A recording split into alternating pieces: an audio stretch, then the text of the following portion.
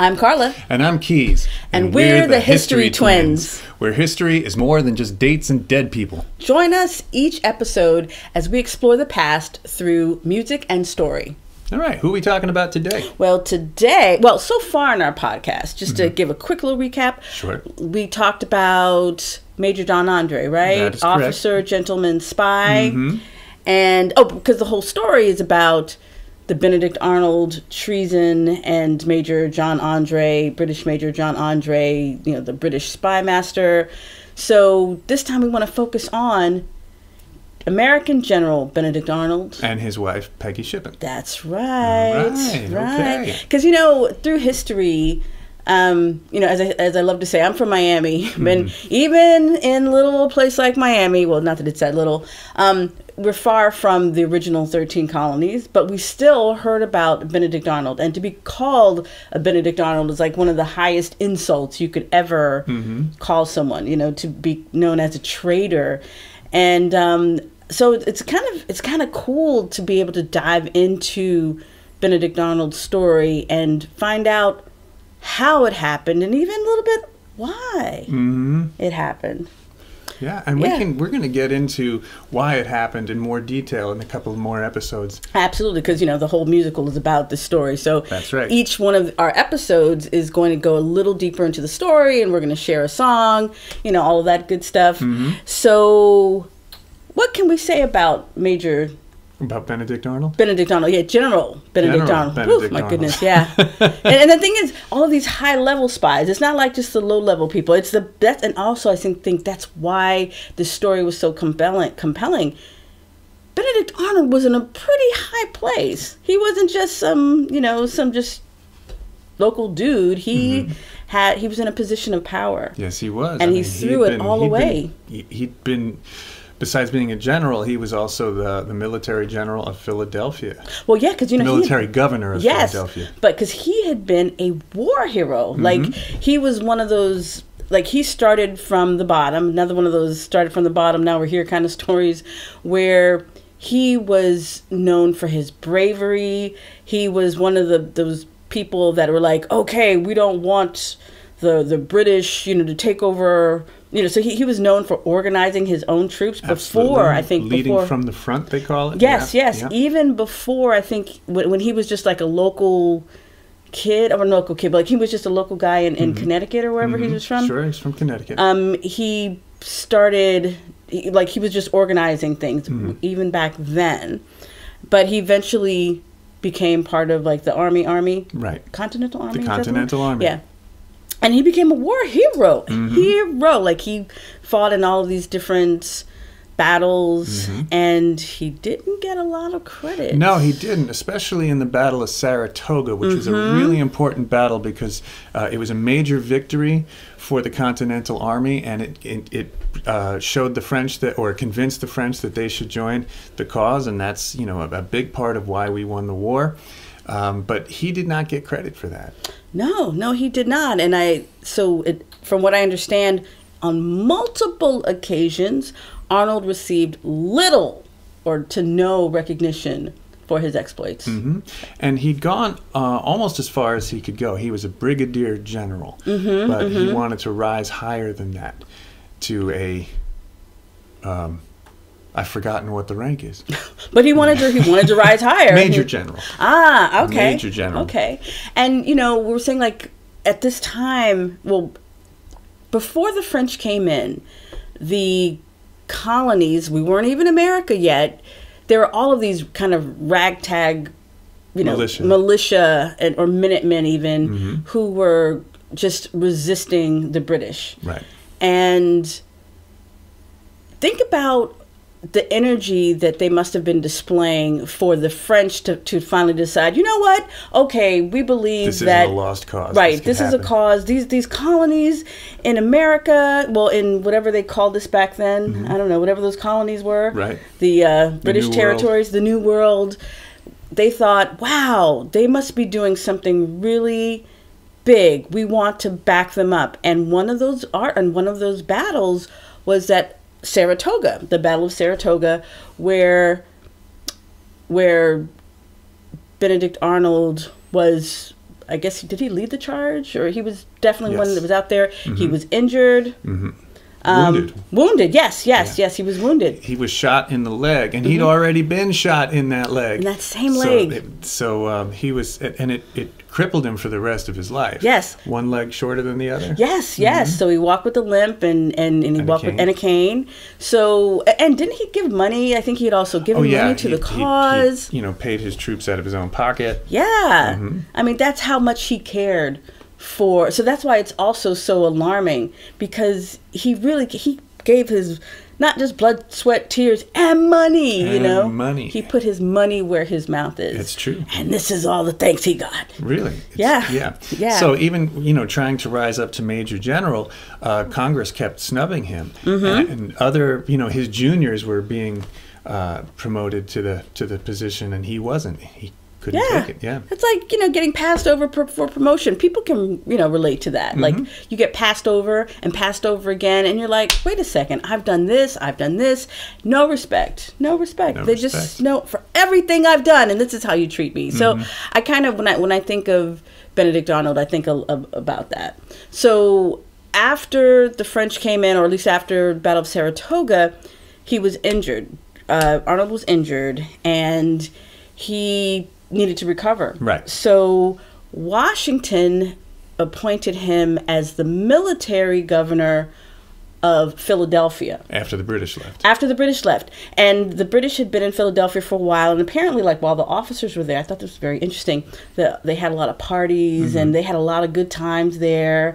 And well, we'll talk about Peggy Shippen, but Peggy Shippen, his Benedict Arnold's wife, attended a lot of these parties. Yes, she did. Yes, but before we get to that, Arnold was now the military governor of Philadelphia.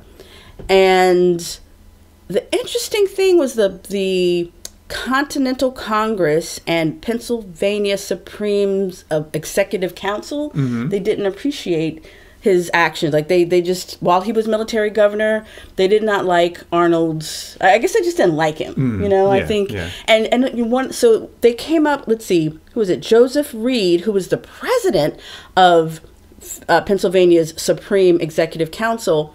He brought charges, multiple charges against Arnold for shady business dealings and abuses of power. And one of those abuses, so-called, allegedly, reportedly, supposedly, because he took carriages everywhere. Now remember, this man is walking with a limp. He's suffering from injuries. He's got one leg shorter than the other. Right. And he's still recuperating. And he can't so this man can't take a carriage everywhere he goes. He's just like, riding a horse requires both your legs. Walking requires both your legs. Yes. So yeah, a carriage. So he was unable. So, and as far as I understand, it was only this Joseph Reed person who had anything negative to say. But he was the president of Pennsylvania's Supreme Executive Council. So that went a far powerful man. He was a powerful man. So he brought these multiple charges, and eventually Arnold was absolved. He was cleared. But they turned it over to the army. They're like, okay, well, we want y'all to handle this. This is your dude. Right. You handle it. So the army, they also absolved him of the charges. But the army recommended that Washington give him a reprimand anyway. Even though he'd been cleared. See, Washington, we get all these different things we're learning about Washington. People are complex, and Washington is in his own, he's got his own he's got his own row to hoe, and he's trying to maintain control, and he wants people to believe that he has things together, and, but he's just a human like everybody else. So the council told him, or the army said, hey, you have to reprimand Benedict Arnold.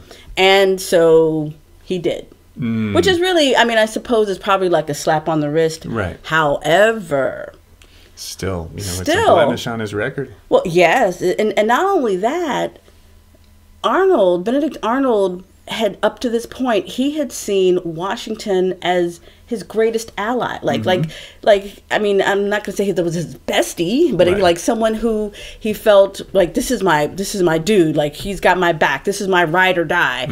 And for him, for Washington to say, well, you know, I have to reprimand you and I have to, like, you know, publicly call you out on these actions, that probably became like the final straw, the nail in the coffin. So that was one of those things. So, like, you know, see, and that's the thing I love about history. You know, we're all human. We're all going through these same kind of emotions right now. Who listening has never had that feeling of being passed over Right. or snubbed and just feeling like nobody's on my side. Yeah. Why can't you be on my side? So I feel, you know, so that's just a really interesting part of that story. But a more positive side of things, while Arnold was military governor of Philadelphia, he met the lovely Peggy Shippen. Dun, dun, dun. Now, she was a lot younger than he, right? She was 18. And he was 36? I don't know. He was older. I think he was twice her age. Yeah, he was older, but she was believed to be possibly the most beautiful woman in Philadelphia. She was maybe also one of the richest, therefore I'm sure that also makes you beautiful too. I'm sure everybody, all the rich women look beautiful. But aside from that, she was what they call a socialite, meaning she was rich, and she came from a wealthy family, and her family, they were loyal to the crown. Loyalists, exactly. And she, Peggy, had been born in, like, she had been born in, well, I don't know, she was born in the colonies, right? But her family were still loyal to the crown. Well, many people were loyal to the crown. Yeah, you know, we always think about the revolution as being a bunch of patriots. We all banded together. That is not true. There was many loyalists, many people who could not foresee how the colonies would come together and become one country, and they didn't want to give up the protection of the crown or any of their loyalty to the crown, to England. Yeah, it's also kind of like the devil you know. In a way, yeah, but some people, it wasn't a devil; it was a blessing. They had business with them. That's true. You know, they were. It was going to be against their interests to rebel against the crown. Well, that's true, especially if the crown had given you all kinds of, you know, you were benefiting from any kind of favoritism or any even like rank or money, all these different things. So, and you make a really good point. It's so important to remember that America wasn't America then. Right. Remember, it was, you know, Britain, UK, United Kingdom, like it was just this huge empire. And then they allowed different people to come to, because and how they even do that, like they're claiming these parts of North America, and they're saying, this is ours now. We won't even talk about Native Americans. But the point is, all of a sudden now the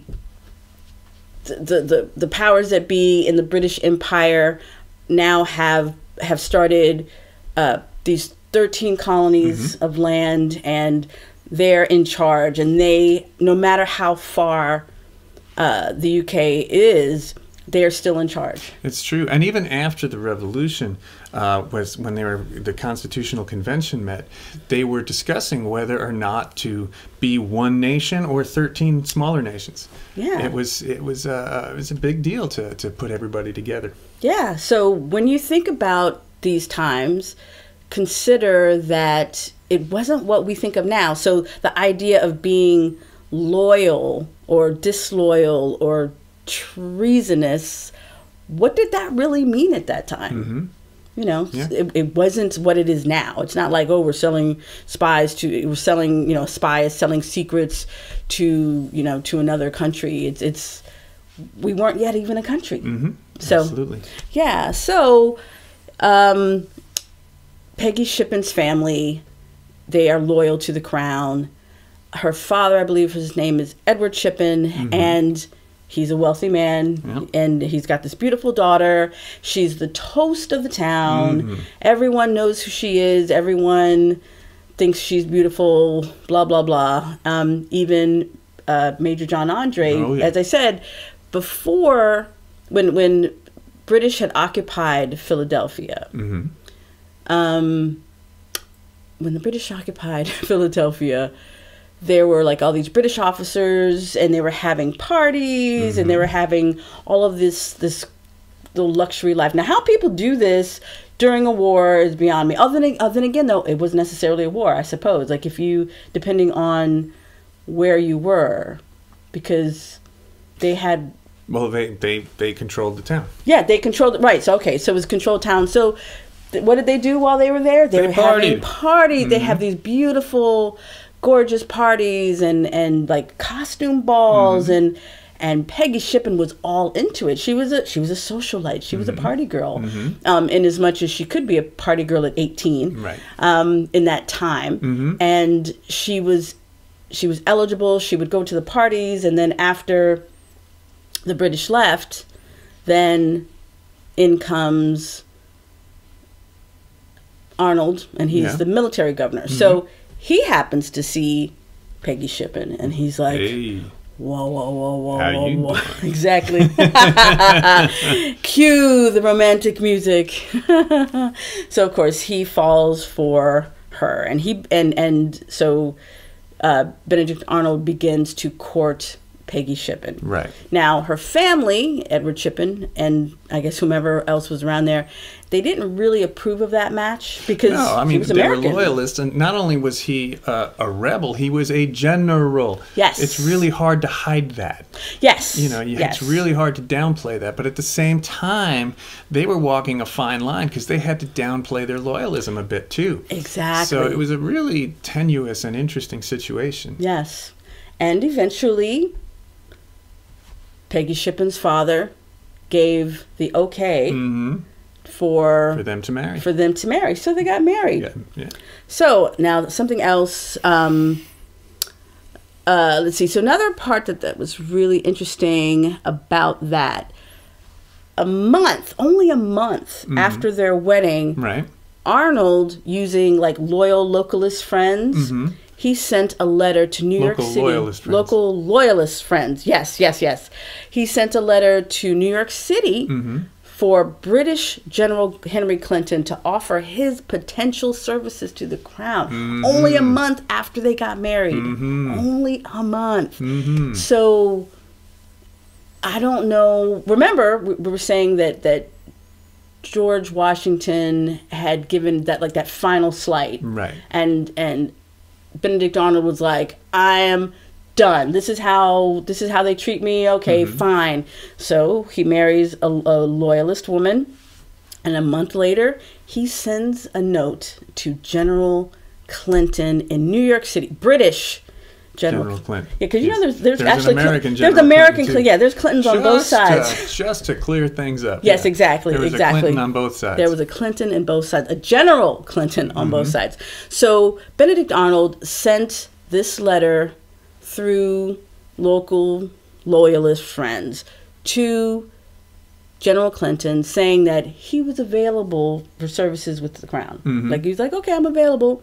So, and then around this time, he was also recovering from those injuries. Still recovering. And so if he had wanted to, he could still lead more troops in battle.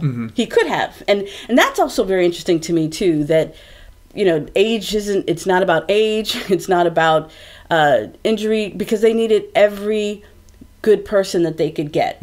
So even if you were older, or even if you had been injured, if you were able-bodied, you could fight in this war because you were needed.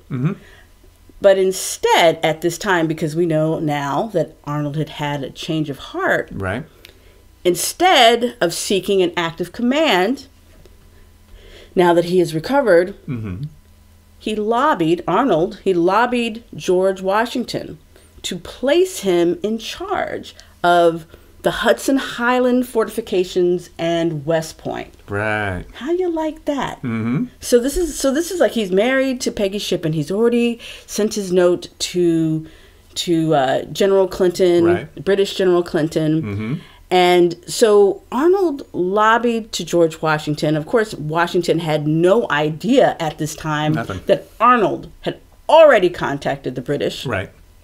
And so Arnold wanted, like, he asked for that because he had told, or his plan was that Arnold's plan was that he was going to gain control of West Point, right, and give them an in, you know, so the British, give the British an in, so they would be able to control it. West Point was an incredibly important fort. Yes, absolutely. And we'll get into more of that in future episodes. But a quick thumbnail is that basically the Hudson River was the gateway to the northern colonies, and if you controlled West Point, you controlled what went up and down that river. So Exactly. it was a really important fortification. If the British took control of it, that would have been the end of the revolution. Exactly. So I think we might have mentioned earlier, or at least I had been thinking, I don't know if I said it, but it doesn't matter.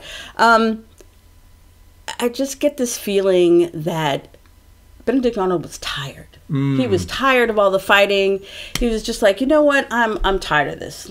I just want this thing to be over, because, you know, this slog of a war, because it wasn't it was just a lot of people resisting in battles. You know, it does get old after a while. Sure. You know, and now he's married, he's got this beautiful young woman. Yeah. He doesn't want to spend all of his time fighting. He wants to have, you know, maybe some family life. He wants to enjoy it, you know. So he's like, you know what, I'm done with this. I think I would be better off just working for the Brits. You know, I've met some loyalists through my wife, and they seem like nice people. They seem like they've got a good deal with the crown. Yeah, I think I want some of that too. Yeah, kind of an opportunist. Absolutely, Sure. absolutely. So,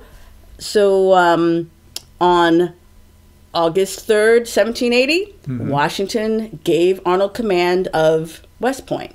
So, you know, he got his wish, right, and now his plot was set into motion. Dun, dun, dun.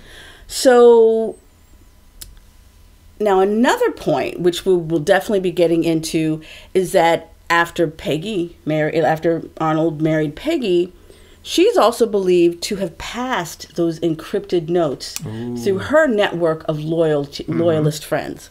Right. And some of those letters went between Benedict Arnold and John Andre, because John Andre, he was the head of the British intelligence, but he was the liaison between Clinton, General Clinton, and Benedict Arnold. So he was like, that's also how that got involved. Well, and I should back up a little bit. When the British had occupied Philadelphia, she had become friends with Major Andre. Right. Benedict and Peggy were friends. They knew each other. Right. Oh, no, I'm sorry. Major Andre. Major Andre, yes. I know. The Andre, Arnold, so much to keep Keeps up. happening, yeah. I know. So Major John Andre yes, and Peggy Shippen not only knew each other, they had a close friendship. Some people say that they were even courting. Yes, yes. So there is a whole thing there. But other people say that they weren't courting, but he just really liked to be in the company of beautiful women, and he was a social butterfly. So, I mean, he'd be crazy not to have courted her, but, I don't know. You never know, eh? I mean, but we don't know. We don't know much of anything. We don't know much of anything. We only know what's been written down and still survives. Exactly. And everything else is speculation. Pure conjecture. Absolutely. And we love doing that. Exactly. So it turns out that Peggy Shippen knows Major Andre. So we learn that Peggy is sending notes to John Andre. So she's sending notes from Benedict Arnold. Yes. So this is like, so there's like a little network of friends. I can imagine like this letter passing to another friend, Like I'm seeing hands with like, I don't know, jewelry and rings and gloves, like you know, and looking very, in my mind, I imagine this is, you know, so very civilized looking, and yeah, the gloves and the dainty hands, and pass this, send this to someone, and it getting to where it needs to go. Yeah, just that little connection. This is before the internet. This is before the World Wide Web. Before telephones. It's before any of those things. Yeah, exactly. So the next song, the one we're going to play today, is Here Comes the General. Right. Yes. And I like this song. To me, like, it's very fun because it has a kind of call and response. Yes. And it kind of feels like a spy relaying a message. So it's like, you know, here comes the general. Here comes the general. Yep. Here comes the general. Here comes the general. You know, it's that, for me, it's like, what one voice is saying, this is what's happening, and then there's a second voice passing it on, you know. So yeah, let's listen to Here Comes the General. All right. Sounds good.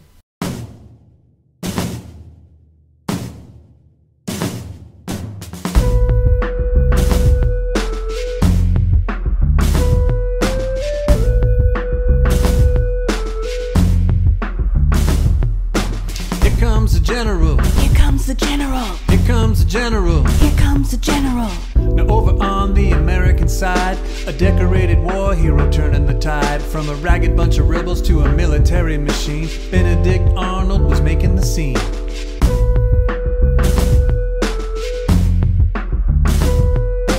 Benedict Arnold, courageous and tough, being brigadier general wasn't enough.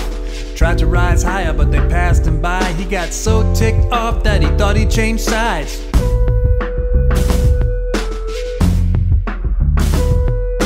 Benedict Arnold up at West Point. Washington put him in charge of the joint. Whoever held the fort controlled the Hudson River, so he thought he'd sell the plans to the highest bidder.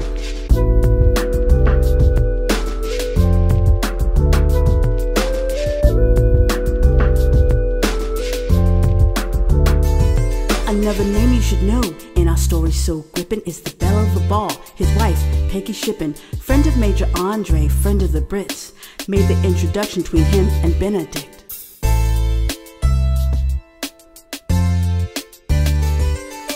Pretty Peggy Shippen, just 18, could turn a man's head if you know what I mean. She had wiles and charms, no man could refuse them. She had beauty and brains and knew how to use them.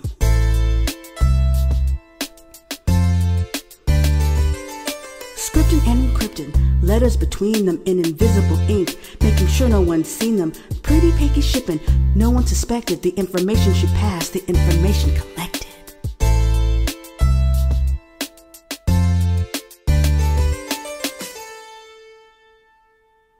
We're back. And we're back. That was fun. Yeah, that was fun. We always say that. You know, one of my favorite parts of Here Comes the General, like when we were first writing the song, when we were just like writing different rhymes and just sort of figuring out the lyrics, I enjoyed coming up with, well, with you, we both did, coming up with different kind of rhymes for Shippen, yeah. You know, like in our story, so gripping, you know, Scripting and encrypting, scripting and encrypting, letters between them. You know, that was like just another fun song. You know, for me, the fun part was giving a musical motif to each of the characters. So in the first half, you have that kind of groovy synth do for Benedict Arnold, and then the harpsichord for Peggy Shippen, and also the change in beat. Yeah, that was a lot of fun to arrange and put together. Yeah, because like the harpsichord gives it sort of like this little feminine touch, or this kind of classy touch, if you will. Absolutely. Because like the beginning, here comes the general, because there's like, isn't there sort of like a military beat? Yeah. So we have this military beat, and that is representing General Benedict Arnold, but then it softens with the harpsichod. Yeah. Then you're like, oh, okay, Peggy Shippen has entered the room. And the sneaky little melody. Yes. You know, you put your foot in that. That was good. Yeah, that's a compliment, by the way. Putting your foot in something, it's like a Southern thing. It's like when someone cooks a really good meal, like in the South, you're like, oh, you put your foot in that. So, you know, I use that to describe a lot of other things that I like. So Jim, you put your foot in that. Thank you. Yeah, I really appreciated that. Thank you. And, you know, one of my favorite facts about Peggy Shippen is that no one knew that she was involved until the 1930s. Why is that? Because the historians didn't get around to looking at her letters, her correspondence until then. Can you imagine? They're just like, oh, okay, well, you know, let's look at her letters, you know, whatever, blah, blah, blah. And then they're like, oh, shoot, there's invisible ink on these letters this whole time, and we did not know. And they also had a code, didn't they? Yes. Let's see, the codes were written in between lines of seemingly normal Innocuous letters. And when they were received and made visible, the codes were deciphered using a book called Blackstone's Commentaries on the Laws of England. Like, how boring a book is that? Yeah, nobody's going to look at that. Never. No one. But how did it work? So each word of the message would be written in 3 numbers that directed the recipient to a specific page, line, and the word in the book to use. Oh, the column. Yes, yes. That's crafty. That is crafty. Do you have any idea? I mean, imagine how much time it would take to compose a letter that way and to decode a letter that way. Wow. And also, it was a book that they both had to have. Well, sure, yeah. Blackstone's Commentaries on the Laws of England. That is some crafty stuff right there. How boring can you get? But so they came up with however they came up with this code. They used that 3-number system. The 3-number system. And then they encrypted it in invisible ink, wrote it in between lines of just a regular innocuous, oh, the weather is so nice today. Oh, you should come here. You should come visit. Oh, blah, blah, blah. But in between, this is what's going on. Yeah. This is where we're going to meet, you know? Yeah, that's pretty crafty. That's pretty crafty. So when you think about it, Benedict, you hear the word every now and then. You hear the word spycraft. Yes, and that's some spycraft. Fits under it right there. Yeah, absolutely. Yeah. So when you think about it, Benedict Arnold and Peggy Shippen were quite the dynamic duo. They absolutely were. Just like us. Yeah. Well. Now that you know. You know.